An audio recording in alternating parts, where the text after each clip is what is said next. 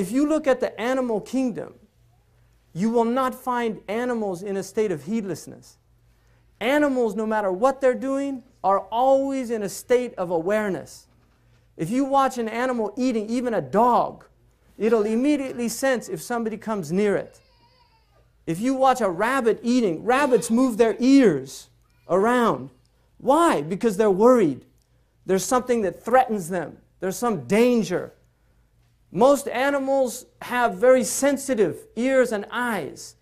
If you watch rats or mice, if you watch a mouse come out of a hole, a mouse doesn't just saunter out of the hole. The mouse comes out slow. It moves its head around. The same with the lizard. If you watch a lizard come out of its hole, a lot can be learned from animals. That's why Allah uses them as metaphors in the Quran. If you watch a lizard come out of a hole, a lizard like this. The Arabs say, أحير من ضب, more bewildered than the lizard, because the lizard looks like he's bewildered. What he's really doing is he's checking, is there any danger out there?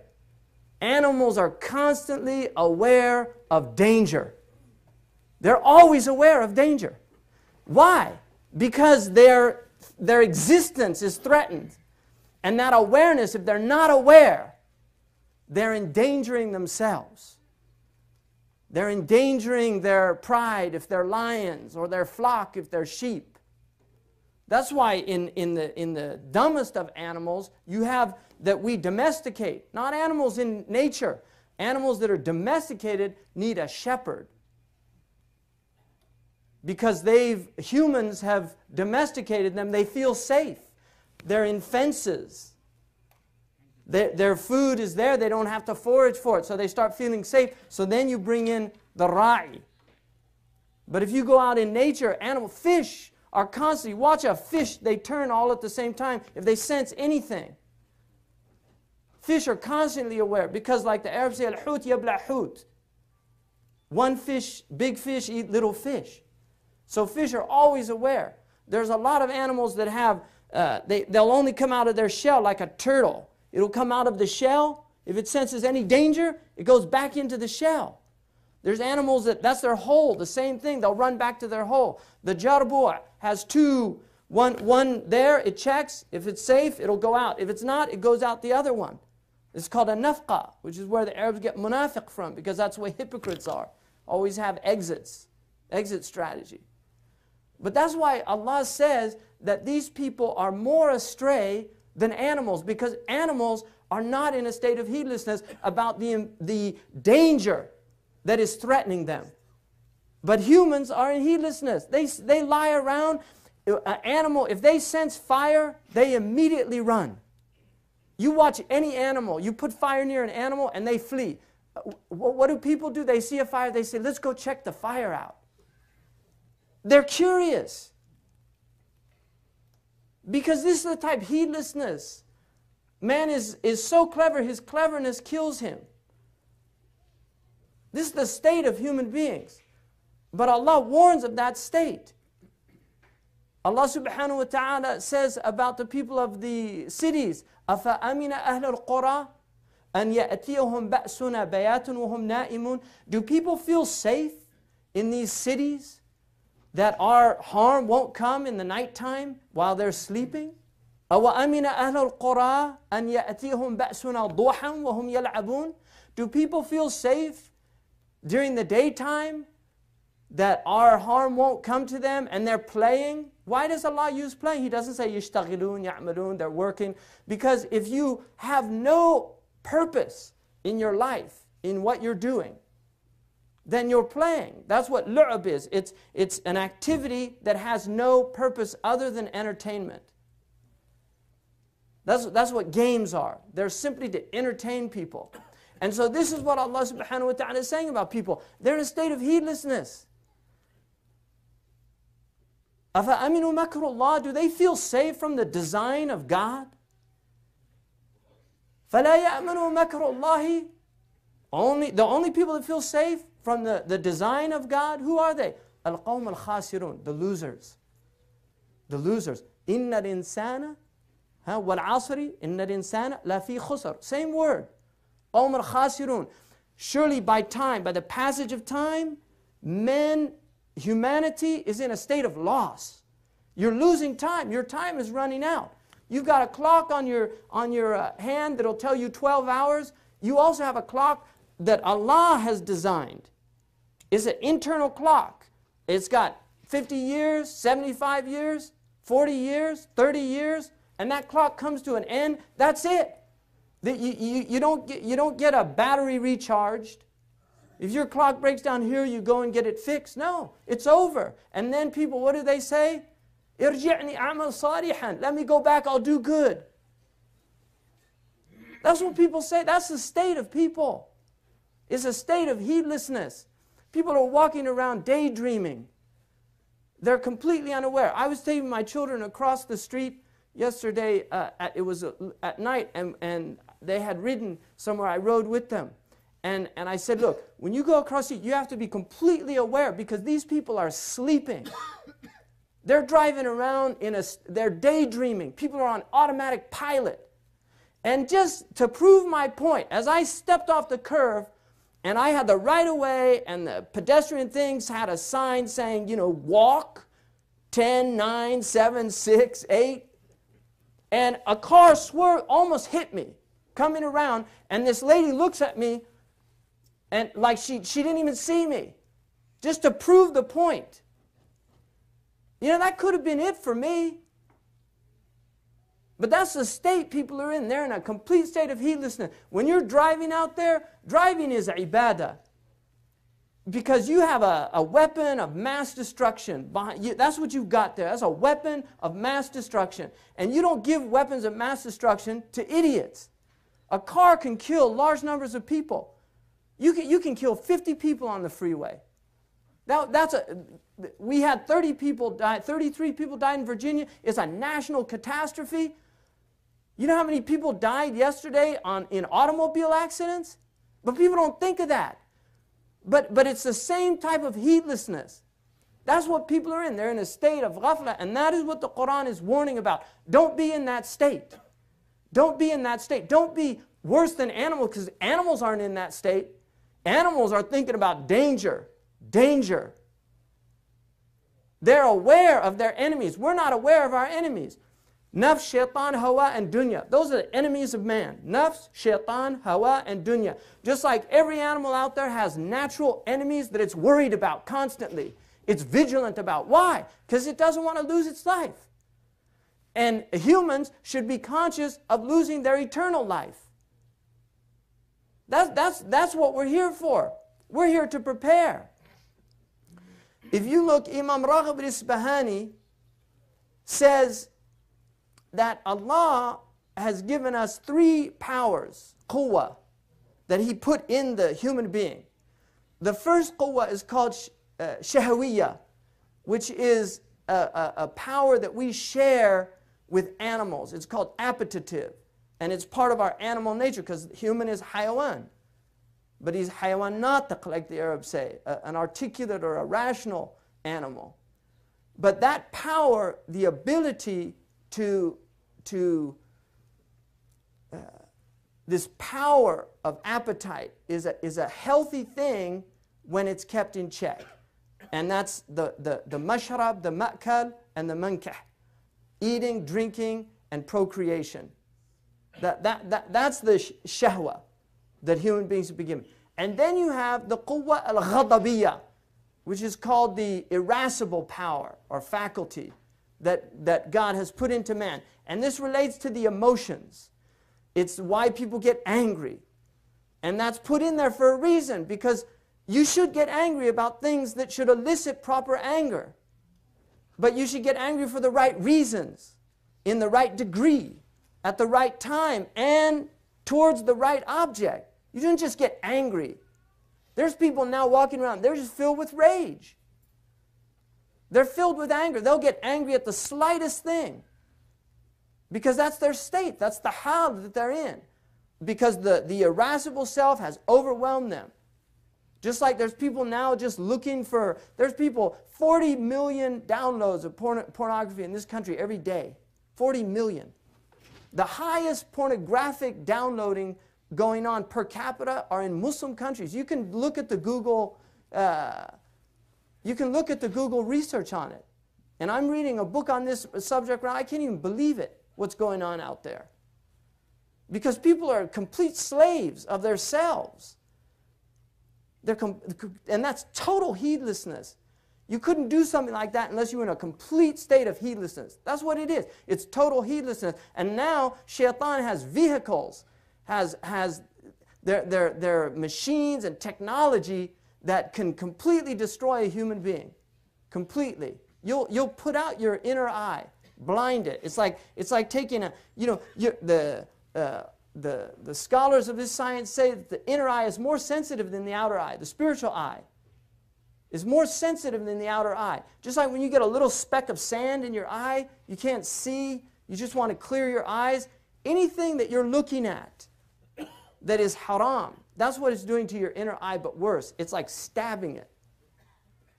It's like stabbing it. And that's what people are doing. That's what there is. It's all heedlessness. That's why Imam al-Junayd said that the real root cause of all sin, crime, evil in the world is ghafla.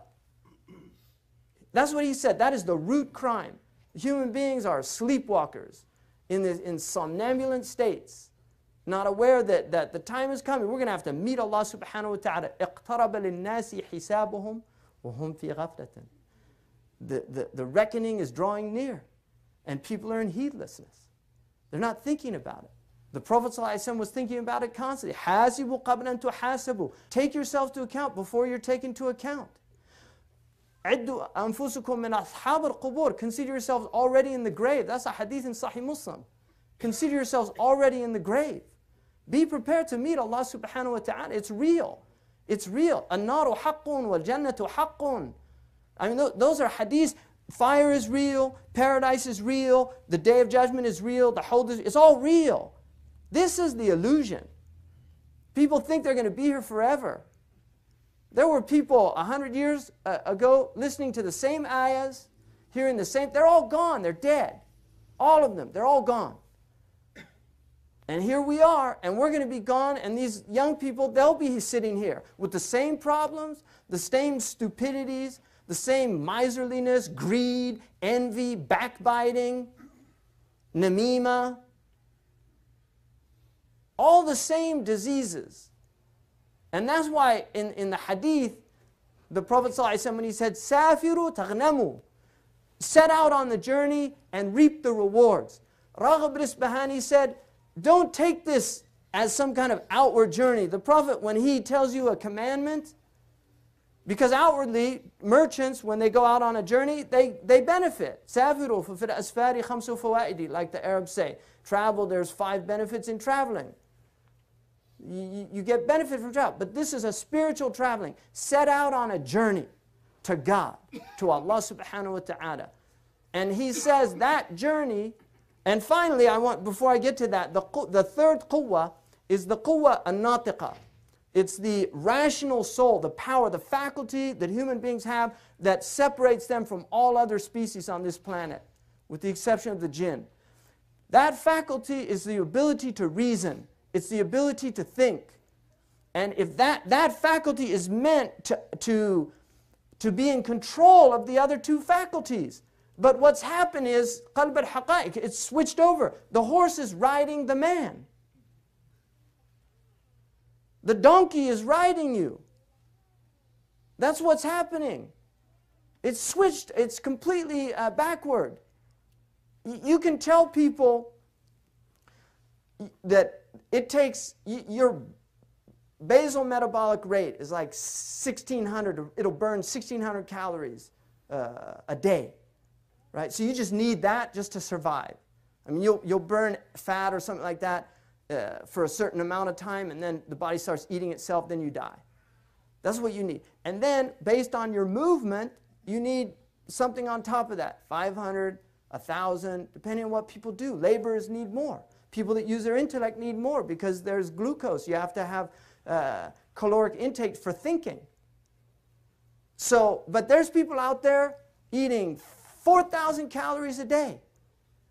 Every time they get on the scale, they see it going up. They get diabetes.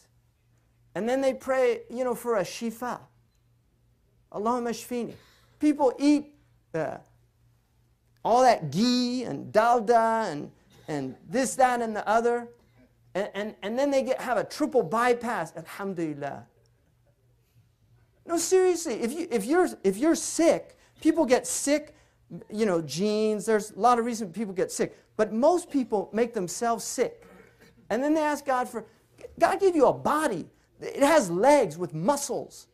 You have a stomach that's meant to digest. It's all wisdom. But you can understand all of that rationally. Do people exercise? No. The doctor tells them to exercise, they don't exercise. Do people overeat when the ice cream comes? Do they eat it? Yes. Even with diabetes, I've seen people shoot up insulin before they have their dessert. I'm not making that up. Why? Because they can't control themselves. It's as simple as that. People aren't well. But you're human beings. I mean, this is Bani Adam. We're not insignificant creatures. We're meant to be people of discipline. I mean, that's why Allah has given us this religion, 5 prayers a day in specific times. The Prophet ﷺ once saw a man who had a heavy stomach, and he said that would be better if it was on somebody else. 30,000 children died yesterday of starvation. And probably more or as many died from overeating. Because it's imbalance. People don't think about other people. They just think about themselves. That's ghafla. It's all greed. It's all ego. It's all me, me, me. That's what's going on out on that freeway out there. Nobody's thinking of the other people. When I grew up, people had courtesy on the road. I remember that clearly. I'm not making this up. People had courtesy on the road. People would actually stop and let you get in. Now they speed up and then flip you off. Seriously, because this is a complete me culture. That's what's happening. It's the whole planet. We got 6 billion people. Me, me, me. 6 billion people. It makes a wonderful world, doesn't it? وَيُؤْثِرُونَ عَلَى أَنفُسِهِمْ. That's what Islam is about. They prefer others to themselves. وَلَوْ كَانَ بِهِمْ خَصَاصَةٌ. Even if they have needs, they actually prefer others to themselves. Like the 2 of the Ansar who had a guest and they turned out the lights because they didn't have enough food for themselves. They put their children to sleep and then they fed the guest. And the Prophet ﷺ said, Allah was pleased with what you did last night. Because Allah is aware. Those are real people. Those are human beings. It's not all these selfish people out there. It's not all these people filled with that me, me, me attitude. It's human beings. That's what we're supposed to be. We're supposed to be human beings. Now, if you look what happened in Virginia, I mean, it's a very deep problem. But it's a problem that we need to think about as a society, about where this whole thing is going, where this project is going. Internet and violence that's so graphic, that if you have any sanity at all, you have to feel sick in the fact that it's out there. All this graphic violence, video games, all these things. I mean, even the kid is imitating a film that he saw. That's what But if you look, what happened to him? That's what I'm interested in. What happened to him? I mean, how did that get created? Humiliated, laughed at because he's Korean, made fun of by go back to China. People don't even know the difference between a Korean and a Chinese person. They have very distinct look, and they know each other. If a Korean sees another Korean, they know each other. Chinese know each other. It's like Africans. People think blacks all look alike. When I was in Africa, I had to learn all the different Yoruba, Hausa, Mandinka, Fulan. They all look different. And I learned to see. I meet people on the street that are from Africa. I'll say, "Oh, where are you from? Nigeria? How'd you know?" I say, "You're Yoruba? How'd you know?" They can't even believe an American would even know that there's different kind of black people in the world. But you have to treat people with dignity. That's what happened. This man was humiliated since he was a little kid in grade school. And that's what happens, all this bullying. And the Quran prohibits that. It's one of the worst things that you can do is sukhriya, is making fun of people, mocking people, humiliating people. The same thing happened in Columbine. You study those 2 boys that did that in Columbine. The same thing. They were mocked by the jocks of the school, spit on, called faggots. What kind of culture is that? What do we teach our children in the houses? There's so much abuse out there. If you want to know why people are in the states they're in, look at the way they're being raised. Look at the way they're being spoken to. Just human respect, human dignity, treating people like human beings, welcoming people. This is what humans are supposed to be doing. That's what humanity is about. That's what we're here for. We're here to help each other. تعاونوا على البر والتقوى ولا تعاونوا على الإثم والعدوان. Work with each other in righteous things. Don't work with each other in harmful things. Allah says, لا يسخر قوم من قوم. Don't let one people mock another people. And qawm here is nakira. It's an indefinite substantive. Whenever you have a negative before that, it means anybody. It's lil-umum, like the usuliyun say. It means anybody. No people should mock another people. Arabs shouldn't mock Americans. Americans shouldn't mock Arabs. People should not mock each other. Because when you mock people, they get angry. Because you're humiliating them. You're making them feel insignificant. You're making them feel like rich people that mock poor people. That was a lot of his diatribe. Was about rich people, their insensitivity. And that happens. We're in a culture where we don't even know there's a whole other culture living alongside this culture that doesn't have anything. Really. People that don't have anything. They live with rats and cockroaches. In this culture, we've got New Orleans right now. Down there, nothing's been done. We're trying to rebuild Iraq. And a whole city was wiped off the map, and still there's people that can't go back to their homes. What's happened? And these are questions we have to ask as a culture, as a country. And these are really, really troubling things that people should be deeply troubled by. These things just come and go, and then it's just a media flash, and everybody gets excited, and then it's over until the next one happens. People don't think about what's going on. What are we teaching our children? There's a book by Dave Grossman, he's a lieutenant colonel, taught the psychology of killing. It's called Stop Teaching Our Children to Kill. It's been proven by social sciences that there is a small number of people out there that are going to become violent from all of these violent games that they watch. Yeah, it's small, it doesn't happen to everybody, but if it happens to a small number, that's the whole purpose of Islam. You prohibit things to protect that minority that's going to be endangered by those things, like alcohol. A lot of people that have their glass of wine every night, the doctor said, no, it's good for your heart. Forget about your liver and your kidneys, but it's good for your heart. Yeah. But what happens, right? There's a whole other group of people, they start drinking that stuff, it destroys their marriages, it destroys their life. It's just like internet pornography. In this book I'm reading, there's so many marriages that have been destroyed. People that get addicted to that don't even want to have an intimate relationship with a real human being. They're just in cyber world. Kind of culture. People have to ask themselves those questions. Inshallah. Assalamu alaikum.